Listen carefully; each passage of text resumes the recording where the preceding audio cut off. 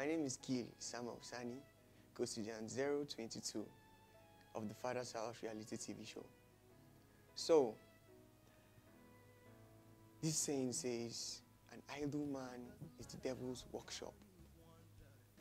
Why don't you take that mind, equip it, and then make it have his own workshop?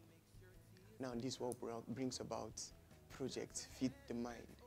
Now, Project Feed the Mind can also be said as a skill acquisition comprising of music production, cinematography, graphic design, and interior design. So yeah, this is what we do. We will get equipped, then equip youths, Nigerian youths from different states of the Federation. After that, they will undergo a 6-month training, then be graduated, then be equipped with those materials or equipment so that they could also replicate what has been done to them.